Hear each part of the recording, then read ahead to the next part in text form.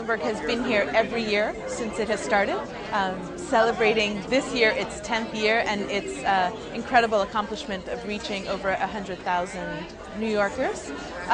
Citizenship is something that really does provide an opportunity for immigrants to truly realize their full dreams as Americans. And so I think in the way that we in our city, under Mayor Bloomberg's leadership, can really provide the chance for immigrant New Yorkers to realize their full potential, whether it's through a business, through an idea, through educational opportunities.